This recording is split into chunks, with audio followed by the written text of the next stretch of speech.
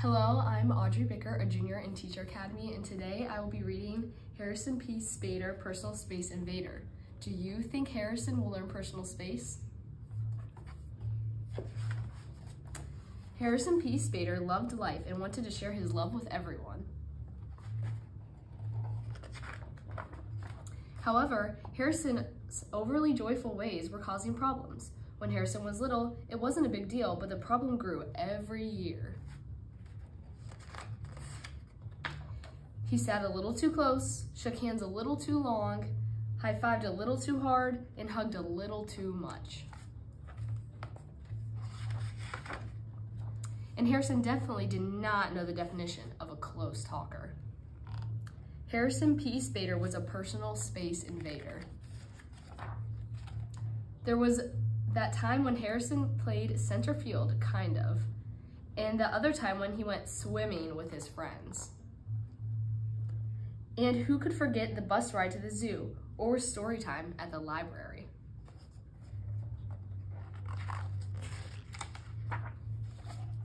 His family was used to being smothered in love. They were just that type of family. But after calls from teachers, coaches, and other parents, Harrison's dad knew he had to have a talk with Harrison. "Harrison, I hear you're having trouble staying in your own space," his dad said. "Not really, I don't need much space," Harrison replied.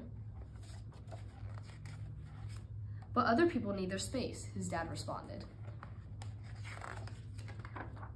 "When I was your age, my mom taught me something called the Space Saver," his dad said. "It's really simple. Arms out front, then out real wide. Now place your arms back at your sides.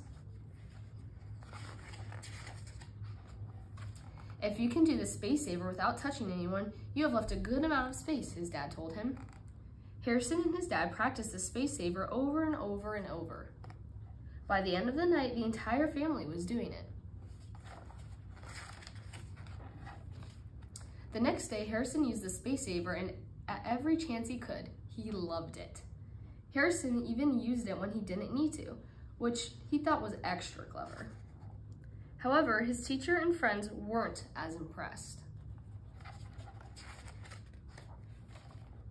After another phone call, Harrison's dad had a few reminders about personal space.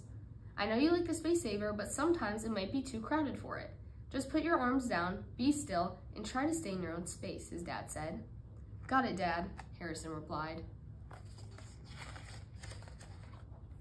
And Harrison really did get it this time. On the bus ride to school the next day, Harrison wanted to squish in a seat with two of his friends, but Harrison found himself at a seat with some space instead, and that was just the beginning. At his next baseball game, Harrison really did play center field. And when he went swimming with his friends, he brought his own tube. And during story time, he actually sat on his own mat and didn't move closer to anyone. This took extra restraint for Harrison, but he did it. Harrison didn't get it right all of the time. After all, nobody's perfect, and leaving personal space can be tricky, especially when you love life as much as Harrison does.